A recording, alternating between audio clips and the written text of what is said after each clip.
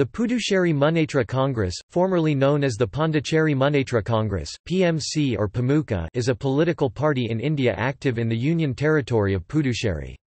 It was formed by P. Kannan on the 11th of May 2005. Its symbol is bridge. At present, the party holds 3 seats in the Puducherry Legislative Assembly which they won during the 2006 elections with All India Anna Dravida Munnetra Kazhagam as its ally. During the general election of 2009, the party switched camps and now supports the Indian National Congress.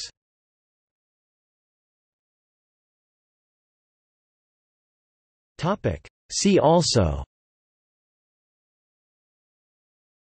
Indian National Congress breakaway parties.